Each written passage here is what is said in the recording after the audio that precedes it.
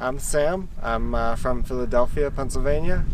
I'm here doing Racing the Planet, Georgia, and it's beautiful here. I found out that I was the youngest person on the first day, which I didn't love because that put a little bit of pressure on me, but it was still fun. Lots of great people, and here doing it with one of my best friends, so it was pretty great. The experience itself has been extremely challenging. I was honestly expecting it to be a little easier, even though that maybe is dumb. But it was, all the days were beautiful and challenging.